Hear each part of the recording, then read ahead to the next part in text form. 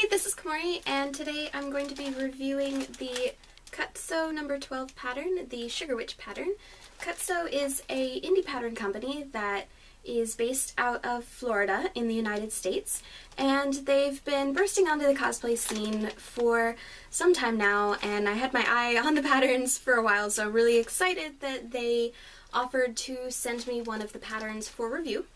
And they do both cosplay and fashion patterns.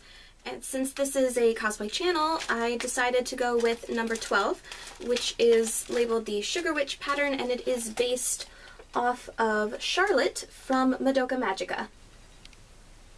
So starting with the packaging, the pattern comes in a resealable plastic envelope.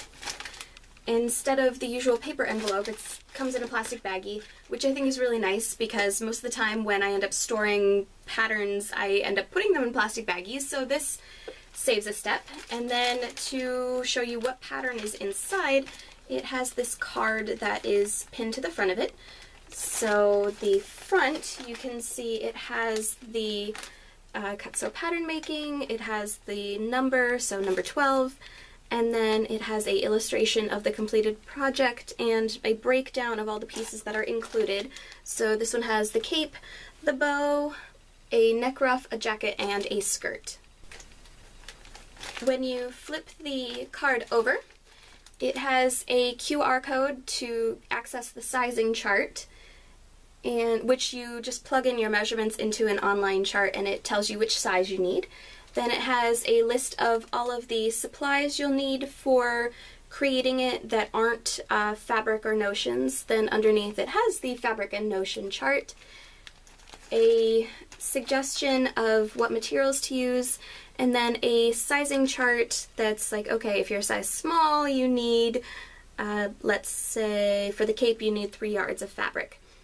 The only concern that I did have with this particular section of it is it doesn't say the width of the fabric, because fabric is available in widths from anywhere from like 42 inches to 60 inches wide, and I ended up getting a fabric that was a mix of various widths, and I ended up with some left over. I cut this particular portion out to save it for later, but when you open up the pattern, it is printed on a very thick paper. It's not printed on the usual really flimsy tissue paper that you see a lot of patterns printed on. And it has all the information again. And it has all of the, to tell which size you need to cut out, it's labeled on different shades of black to gray. So for a size small, it would be a black line, and then for a size extra large, it has the lightest gray line. And then for these patterns, they don't have the sewing instructions included, so it's all digital. So you go to that particular website link and it will have all of the pattern instructions there, which I think is nice, especially if you have a tendency to lose your instructions. You always have a copy of them, and you could print them out if you want a physical copy of them. For the cutting out the patterns and figuring out which size, I found it was really easy to follow. There's enough of a difference between the shades of black and gray that I was still able to follow which one I needed to cut out. And since these patterns are only available either online or at select conventions, I really like that they put them on nice durable paper, because you can't just go out and get another one quite as easily as if you were right next to a fabric store. According to the sizing chart, when I inserted my measurements, I'm a size extra large, so I just went ahead and cut out all of the pattern pieces to that size. I didn't make any mock-ups just so I could really test and see how everything came together. I definitely recommend making a mock-up if you're using this pattern, just like you would with any other pattern. So here is the basic review. Since there were so many pieces of the outfit, I'm going to break it into each of the garments. First up is the cape. I made mine out of some red stretch sateen, and I was very happy. The instructions were very easy to follow. It had a very nice drape to it. The only thing that I was a little bit concerned about was that the illustration for both the pattern included and the model has a cape that has kind of a sloping neckline to it. It just comes up at the top and then gradually goes to the back. The pattern that is actually included with this has a more angular design to it, so it comes down and then goes across at an angle instead of having that nice gradual flow to it. Next up is the bow, and as you can see, I'm wearing it right now. For the fabric, I used a keepsake calico and then dyed it red because I couldn't find any fabric that was black with red spots on it. And it held up really well. I really like this bow. When I did a photo shoot in it, it was a bit windy, and it still held its shape very well even through that. The pattern instructions asked to put bobby pins in the bottom of it. I added a duckbill clip just because of personal preference, but I thought this was a really good pattern. Next up is the neck ruff. I used the same fabric that I used for the bow. I thought the construction method was easy to understand. It was also pretty cleverly designed. The only issue I had with this one was that just for the sizing on myself, when I initially made it using the half a yard of elastic that was suggested, it ended up being too small and I couldn't actually fit it over my head. So I added a longer piece of elastic and then it worked just fine.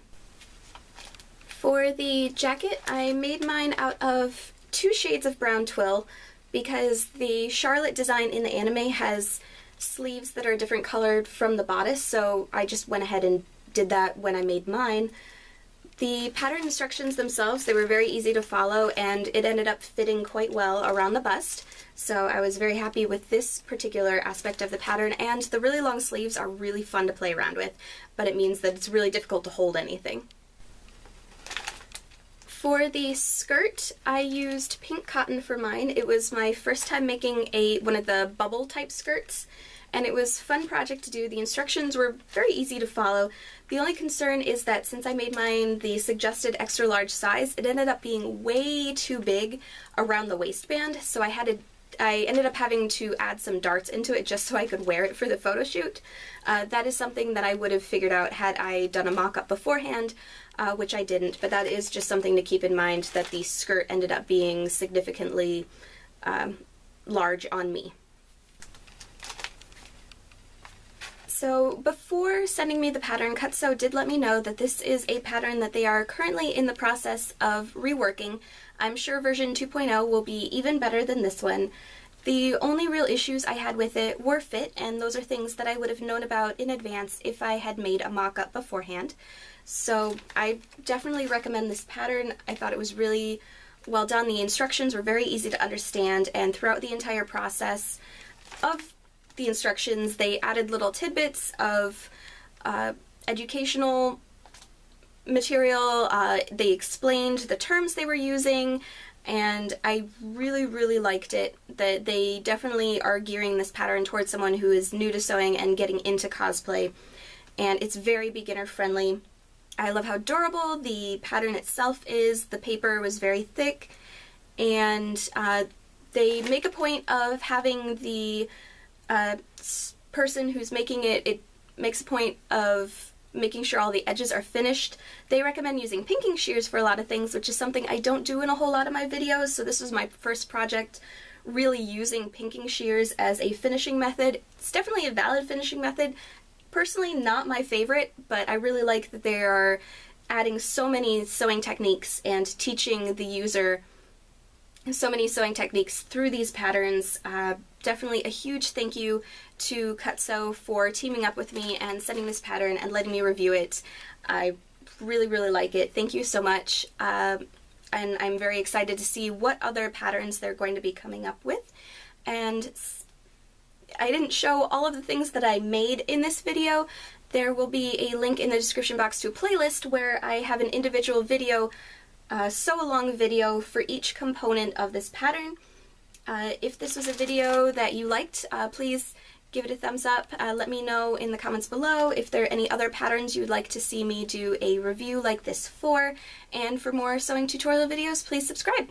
Thank you very much for watching. Bye.